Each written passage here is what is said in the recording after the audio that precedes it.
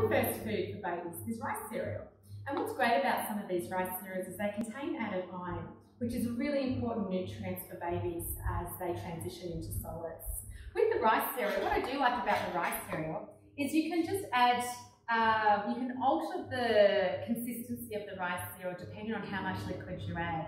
So you can add either water or breast milk, or even after 6 months of age, some full cream milk is okay as an additive in some dishes. Certainly not giving full cream milk as a drink until after 12 months is advised.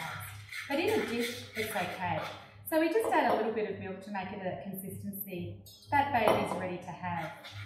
And something that's really important to bear in mind with these types of cereals that have added iron is that having some, or pairing it up with some vitamin C containing food will help babies to absorb the iron better.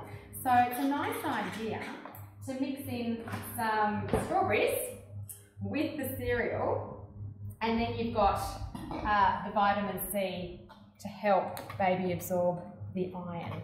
And that's actually a pretty basic, yummy cereal as one of baby's first foods.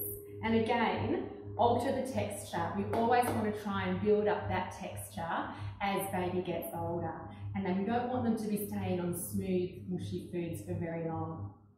Another alternative to the rice cereal is even some ordinary wheat-based breakfast cereals are a really good source of iron as well.